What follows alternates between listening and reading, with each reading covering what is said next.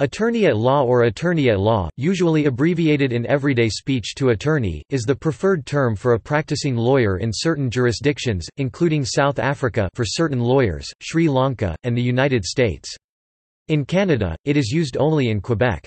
The term has its roots in the verb to attorn, meaning to transfer one's rights and obligations to another.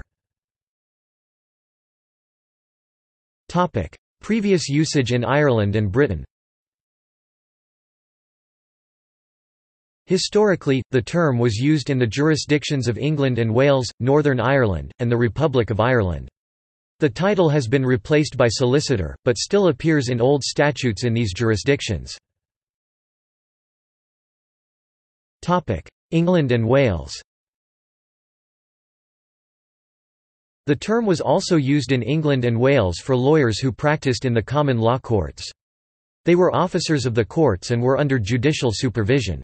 Solicitors, those lawyers who practiced in the courts of equity, were considered to be more respectable than attorneys, and by the mid-19th century many attorneys were calling themselves solicitors.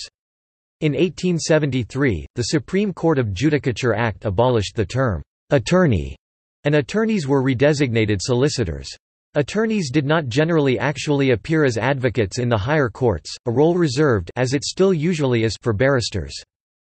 In England and Wales, references in any enactment to attorneys must be construed as references to solicitors of the senior courts. Northern Ireland and the Republic of Ireland.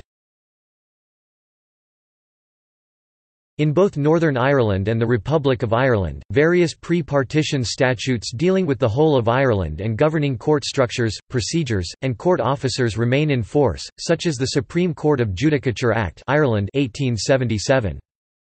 References in any statutory provision in force in Northern Ireland to attorneys must be construed as references to solicitors of the Court of Judicature. In the Republic of Ireland, references in any enactment to an attorney or proctor are to be construed as a reference to a solicitor.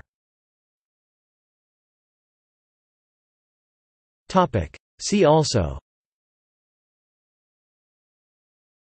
Attorneys in Japan, Attorneys in Sri Lanka, Attorneys in the United States, Attorneys in South Africa.